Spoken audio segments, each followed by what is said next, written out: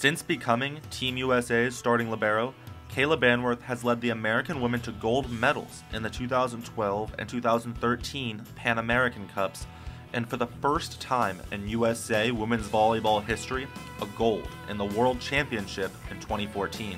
It didn't feel real.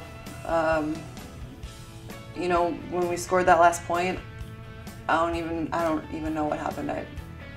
I collapsed. We were all exhausted. I mean, I think I blacked out for a little bit. It was just pure joy. Many years of hard work were put in to get that result. And for Kayla, it all began when her parents got her playing as a youngster. They started me off playing volleyball when I was about 4. And just in the living room, tossing a ball around. And they both coached, they both played, so I mean, they would be coaching and I would be over in the corner, you know, hitting a ball up against the wall, and they're definitely a huge influence on how and why I fell in love with the game. And yeah, I mean, it was everything. They were everything. They were the whole reason that I started playing volleyball. Kayla continued to work on her skills in high school. She was chosen as Gatorade's Iowa Player of the Year in 2006 and found herself going to the University of Nebraska, one of the best volleyball programs in the country.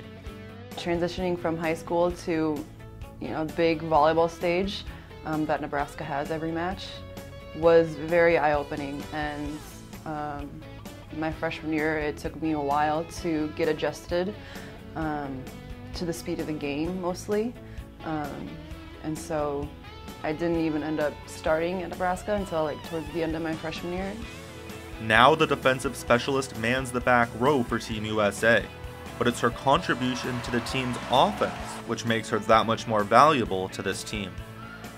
A lot of our offense is predicated on running, on controlling the other team's serve. When the serve comes over the net, we want to put it in a certain spot on the court so our setter, our quarterback, our point guard can run the offense.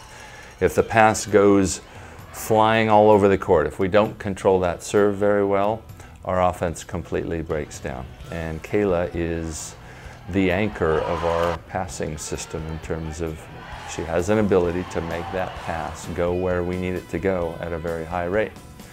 That's a great skill for a libero to have. There may not be a better quality a teammate can have than trust, and it seems like Kayla's teammates have plenty in her.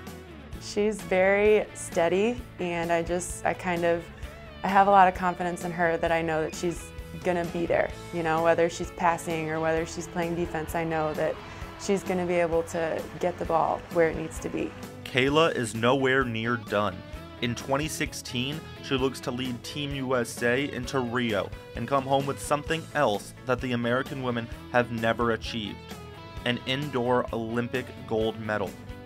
For USA Volleyball, I'm Josh Franz of the Cronkite Sports Bureau in Los Angeles.